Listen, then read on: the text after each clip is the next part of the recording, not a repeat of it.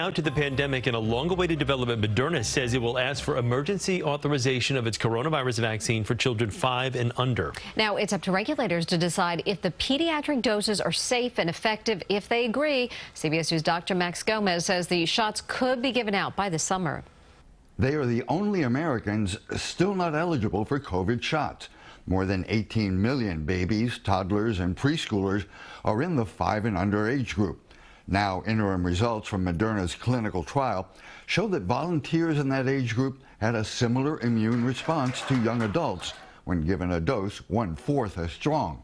But the firm said the vaccine proved only about 44% effective in preventing symptomatic illness among children 6 months to 2 years old and 37% effective in children 2 through 5 years old.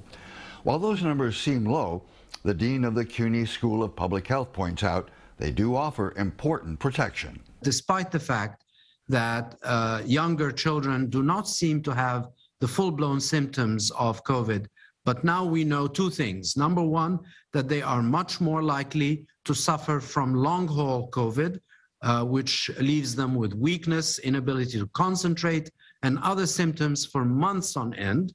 And we also know that younger children are more prone to a serious complication, which is the multi-system inflammatory disease, which can leave them with serious organ damage over time.